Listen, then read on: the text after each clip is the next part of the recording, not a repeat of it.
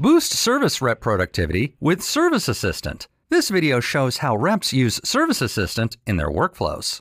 Here are 2 things to know before we begin. First, service reps need the Service Planner user permission set. Without it, the component is hidden. Second, the case must meet your eligibility criteria. If not, service reps will see a notification that the case isn't eligible for a plan. With the prerequisites covered, let's review the 3 component states service reps use Service Assistant: Summary State, Plan State, and Redraft Plan State. When service reps open a case, Service Assistant summarizes the case so they don't have to read through the case feed. It also provides summary steps, which provide a high-level overview of how to resolve the case. Service reps move from the summary state to the plan state by clicking Draft Plan.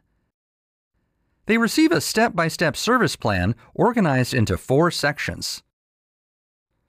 From the plan, service reps launch automated workflows to complete plan steps using quick actions. As service reps work a service plan, they check off steps and their progress is saved. Marking steps complete is optional. Not every step in a plan requires completion.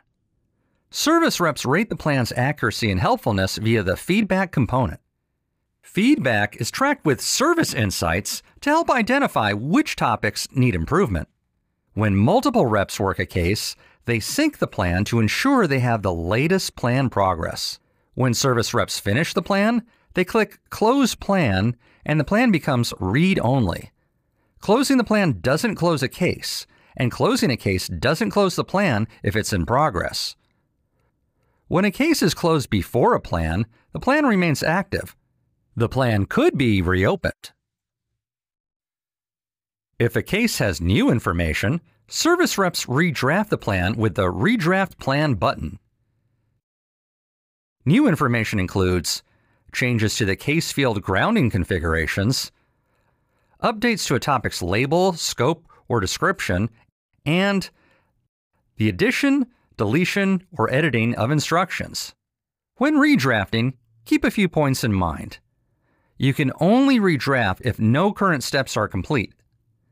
If multiple reps are working on a plan in a case that has new information, each rep sees the Redraft Plan button.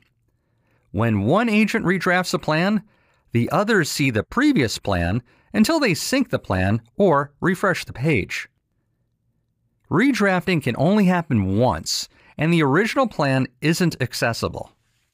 To learn more, check out these resources, or join us on the trail at trailblazer.salesforce.com.